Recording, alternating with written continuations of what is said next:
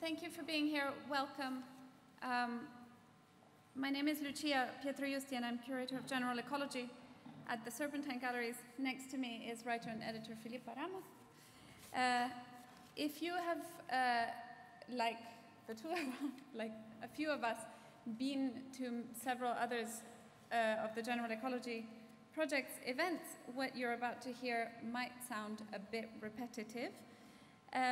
So please bear with me for just 2 minutes. General Ecology, what is the General Ecology Project? The Serpentine, well, first of all, we use the word general because we are thinking about ecology, the environment, more than humans, more than humanism, climate change, etc., as subject matters, but also in the methodologies and translations of the principles that are inherent in these subject matters and in the ecological principles such as symbiosis, coevolution, and the interconnection of vast and distributed things that also emerge in other fields of practice. So the idea is to talk about and think about and research around ecology and the environment and so on throughout the work that we do at the Serpentine, be they exhibitions, public programs, education, publication, radio, live events, and to work on it based on principles themselves drawn from the ecological, for example, symbiosis, so working in collaboration, working in networks, and so on. So we call this to do ecology all the way in or all the way down, just like every once in a while you have to remember that trees grow in two opposite and simultaneous directions. Or that, for example, the forest is not a number of trees, but it's a collaboration between lots of organisms working together. And there are many ways of talking about this, and people are talking about this at the moment: horizontal organization, distributed agency, networks, and so on. And you kind of end up at the same diagram when you start to use all these ways of talking about organizational structures. But I kind of feel like it ultimately is the image that you choose to have in your head that determines at least the affect and the connections and the qualities of those connections that you end up making through those methodologies. So we prefer to think of forests and of mushrooms, thinking with mushrooms, as the anthropologist Anna Tseng says, or working like a mushroom, or trying to work like a forest, maybe all of us here. And a big part of General Ecology, which is only about a year old and has roots and, well, it just has roots in a lot of the work that Hans-Ulrich has told you about, has been to develop this series of, we used to call them symposiums, now we're calling them symposia, now we're calling them festivals, because it's fun. Together with Filipa, the series title of which is The Shape of a Circle in the Mind of a Fish. Amazing, Filipa. And I'll let amazing Filipa tell you a little bit about the series, and then we'll be back. Good afternoon, everyone. Thank you for being here and for being so many. It's incredible that we're all together. Somehow the shape of this space with its wooden stairs makes me think of a teatro anatomico, of an anatomical theater, and somehow art and science come together through layers and layers of history, and come together through an initial collaborator who has been a reference for both of us and for the whole identity of the series, which is this small pufferfish who, as part of his mating rituals, or maybe also aesthetic rituals, draws with his own body, because it's the male pufferfishes who do this, a circle in the sand, which is a drawing or a dance or a form of creating this form that relates us, because we all look at it regardless of being fish or being humans or being humans as fish, and we recognize something that brings us together. And it was this togetherness and this identifying that we share. We share a similar sensibility and a similar pleasure in looking at things, especially round things, that the series took its name. The first let's say, episode session of the Symposia, now festival, which I like very much, since, well, for me, festival makes me think of fiesta, and so it's like a quasi-party. was on language and communication across machine intelligence, animal intelligence, and human intelligence. It took place at the incredible auditorium of the London Zoological Society. It feels ages ago, putting together musicians, experts in language communication, animal communication, artists, and writers, and so on and so forth. I'm sure some of you were there. The second event was entitled "We Have Never Been One," which was a bit of a pun to Bruno Latour's fundamental book, "We Have Never Been Modern," and it was on symbiosis, internal multitude, metabolic processes, and thinking how different organisms of different sizes and configurations actually constitute one another, and how we exist by being traversed by a multitude of life forms. There was a moment which was part 3.5, plant sex, and I'll hand the plant sex to Lucia. I'll do the plant sex bit. So we decided to dedicate the whole of the spring 2019 season to plant and the vegetal world in general. And why did we do that? Well, first of all, because they sort of sprout up in the spring exhibitions at the Serpentine Galleries. Hito Starl, which is now just closed, and Emma Kuntz, which the exhibition of whom Hans-Ulrich has spoken about, healer and mystic, incredible person, had a fantastic garden, polarized marigolds. You have to look at the images on the internet, they're great.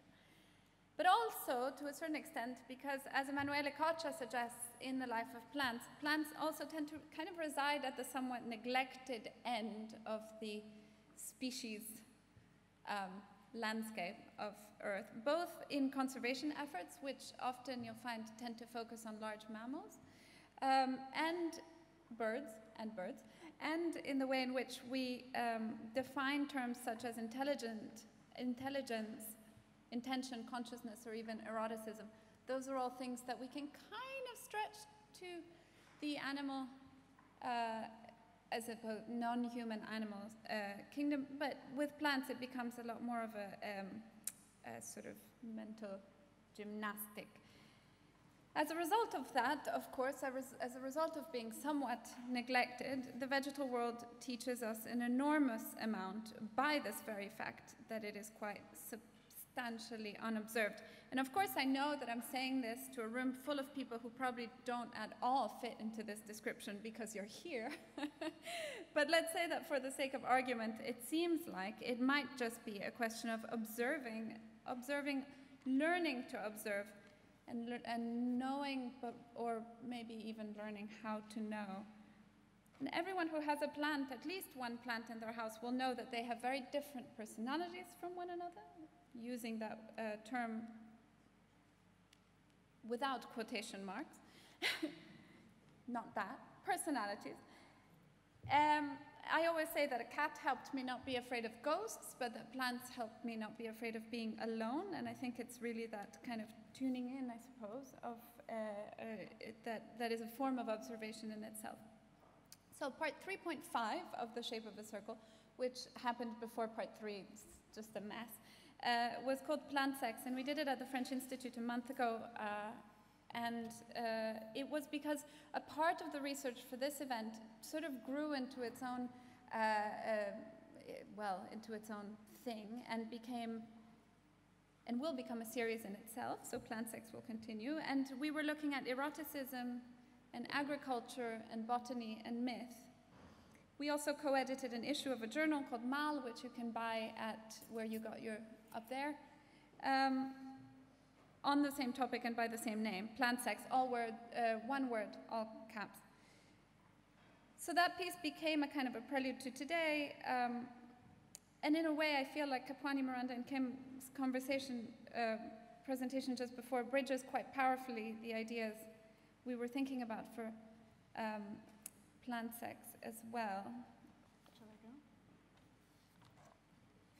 Yeah.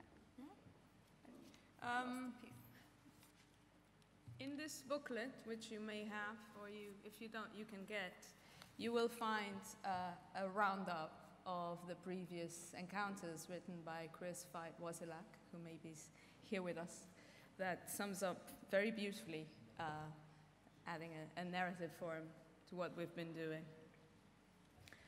And now, introducing today's session, and then to hand over to our next speaker.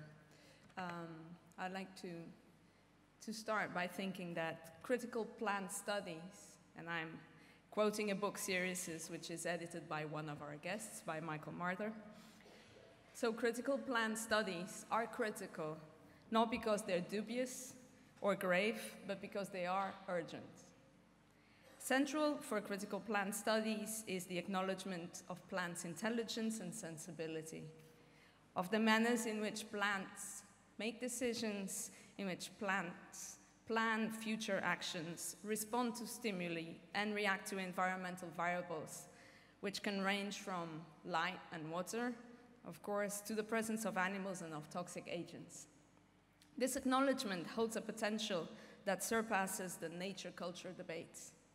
The assumption of plant intelligence bears an incredible potential as it pushes us to either redefine such concepts as learning, memory, cognition, communication, sensibility, which certain researchers began associating to plant activity, or to instead redefine humankind as a species that by admitting that the human doesn't own many of the features that supposedly defined its exceptionality, which they actually share with other life forms, animal and vegetable.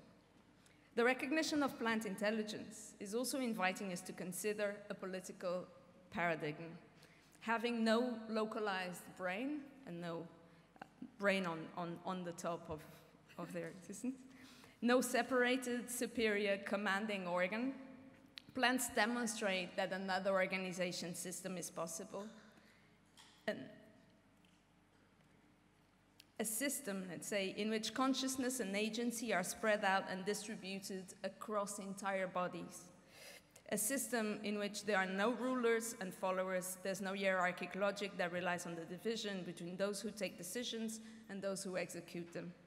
Plants provide a glimpse to what a society without a centralized brain could become.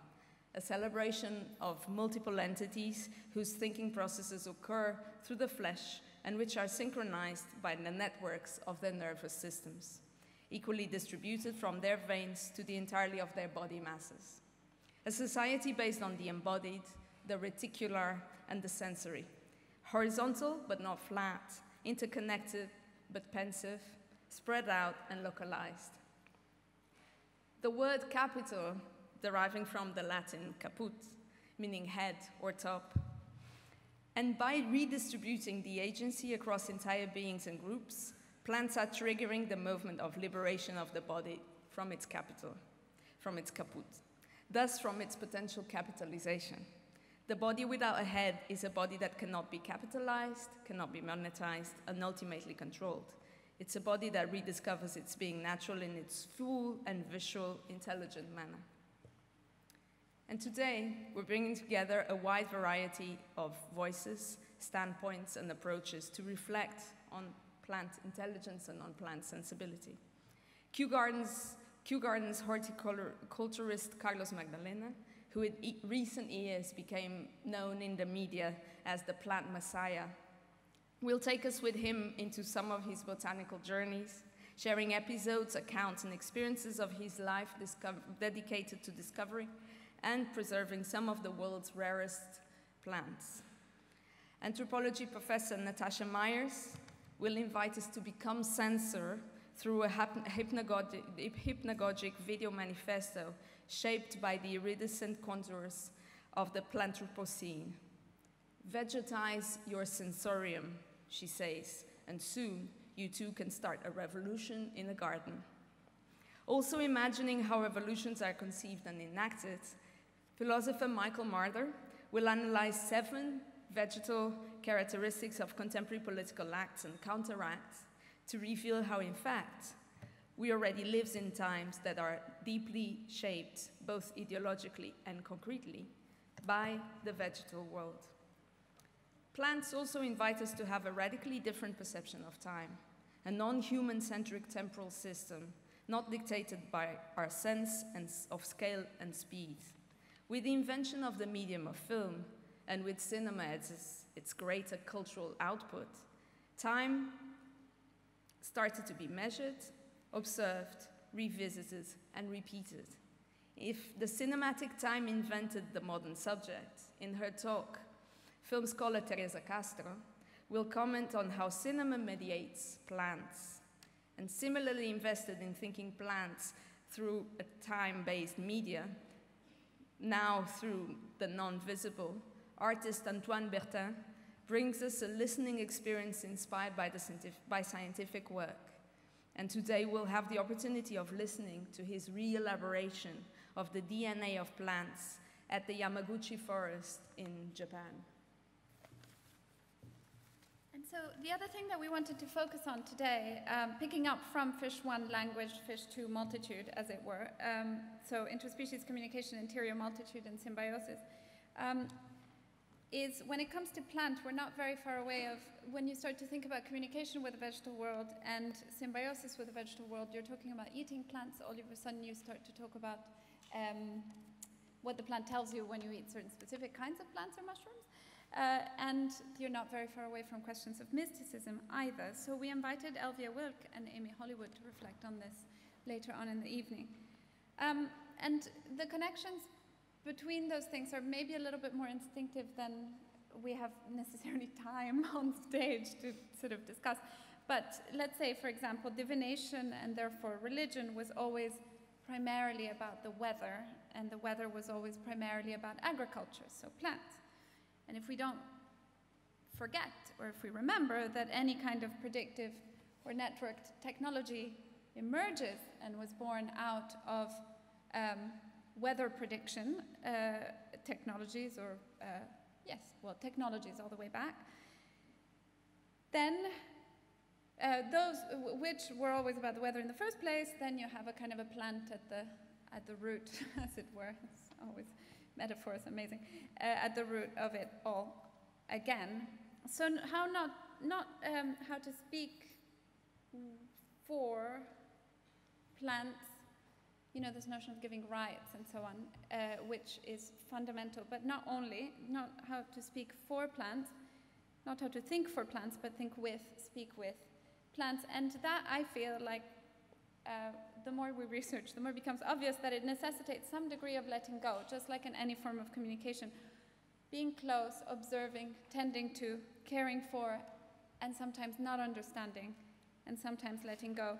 To quote Michael Marder again, what are, he writes, the conditions of possibility for cross-kingdoms translation, and what is the place of the untranslatable in it? And it's perhaps not a accident that we close the evening with a wonderful diffusion piece by Chris Watson, which brings us again together across species, in his case, salmon and vegetation, and indeed water, which I think, Filipa, you have a couple. Vivian and Chris, maybe. And so, before we go, as a tribute to the symbiotic relations between different life forms, a thread that has been running across all the Fish project, we'll host Vivian Kakuri's hallucinatory performance lecture, which is entitled The New World Syrup and the Fever Hand, in which the artist will revisit the colonial past and the present-day oppressive context of the return of the yellow fever virus in South America. And finally, sound recordist Chris Watson's new multi-channel diffusion piece called Salmo Salar, The Three Realms, traces the wild Atlantic salmon's run from the Barents Sea to the source of the River Coquet in Northumberland. Incorporating the sounds of plants and vegetation within the three realms of saltwater, freshwater, and air, this soundscape will end the day and bid us farewell with a clear message. The future is plant. Before you clap, I have to do the really, really boring bit. But it's really important because we're so grateful to so many people for allowing us to be here today. First of all, to all the participants. Incredible. Thank you so much for responding to this invitation. The supporters, L Acoustics, who produce the sound system that's going to be sort of around you, literally around you by the time we get to Chris. Have co-commissioned the piece by Chris, and that allows us to work with Chris for it to be the first time that Chris Watson works with this 25.1 surround sound. It's so hyper-real that the last time we heard it, if you close your eyes, it kind of feels like you're thinking the sound, because it's not possible that it comes out of speakers, so really incredible. The Institut Français du Royaume-Uni and Fluxus for their support as well. Instituto Inclusartes and Delfina Foundation for their support of Vivian Kakuri's performance and being here. Belmax Gallery for their ongoing support and trust in the shape of a circle thing. Filipa, wow, again, like every time, Filipa, wow, like thank you so much. Kostas Stasinopoulos, assistant curator, Holly Shuttleworth, producers, they've really like put the whole thing, I mean, who are we kidding? They've really put the whole thing together, so enormous thanks to them, and to Kamala Carey, who's running the production. I always get this wrong because of not being a technical person, but anyways, genius. Giles Round for the fig leaves that you see at the back, and the visual identity of the program, and the overall visual identity for General Ecology. In the room, Katerina, Tamar, Rosa, Priya, Earth for the hospitality. This is tomorrow for the live stream. Earth Kitchen for the food, which you can buy in the restaurant, in the kitchen. Throughout the day. Enjoy your day. Bye.